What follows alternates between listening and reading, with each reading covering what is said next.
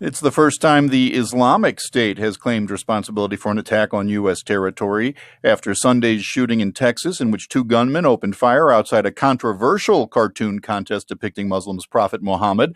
An announcer from the ISIS radio station referred to slain suspects Elton, Simpson, and Nadir Soofi as two of the terror group's brothers and soldiers of the caliphate.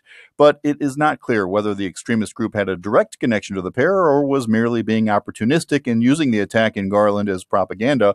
The duo managed to wound an unarmed school security officer before they were killed by a lone security guard.